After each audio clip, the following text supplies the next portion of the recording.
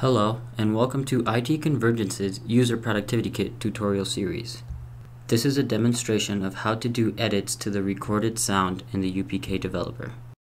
The UPK developer includes a full, feature-rich sound recorder and editor, enabling a content author to easily add and edit sound to any level of the UPK player output.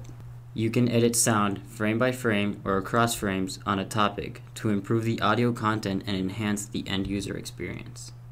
When working with sound recorded over a series of frames, you may need to adjust where the sound begins and/or ends on a specific frame.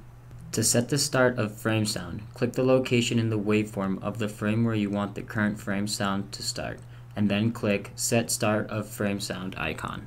To set the end of frame sound, click the location in the waveform of a frame where you want the current frame sound to end, and then click Set End of Frame Sound icon. When editing sound, you may want to discard some extraneous sound before and after your edited sound. You can make these adjustments by cropping sound with Crop Sound to Selection by selecting the sound you want to keep. Click and drag in the waveform to select the piece of sound you wish to crop. Then click Crop to Selection icon. All frame sound in the waveform that is outside the selection set is replaced with the selection. When working with sound in the sound editor, the waveform often displays sound across more than one frame. The ability to zoom makes it easier to keep track of the frame sound on which you are working. To zoom from the current frame, in the Zoom menu, click Zoom to Current Frame. The current frame is displayed in the middle of the waveform with portions of the previous and next frame on either side. To zoom to the previous and next frames, from the Zoom menu, click Zoom to Previous and Next Frame. The entire previous, current, and next frame is displayed in the waveform.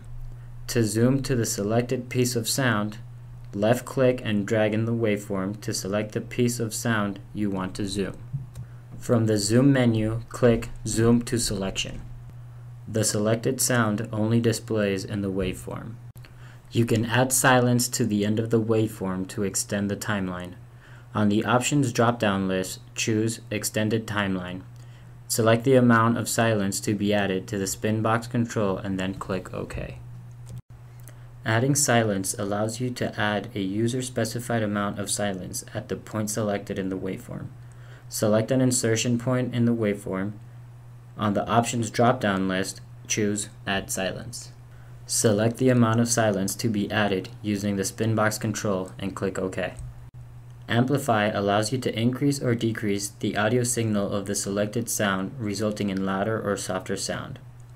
Left-click and drag in the waveform to select a sound to amplify. On the Options drop-down list, choose Amplify. Increase or decrease the amplification using the slider or spin box control and click OK. This concludes our tutorial on how to edit sound in the Oracle UPK developer. On behalf of IT Convergence, I would like to thank you for your time and invite you to join IT Convergence's YouTube channel where you can learn more about the User Productivity Kit features and functions.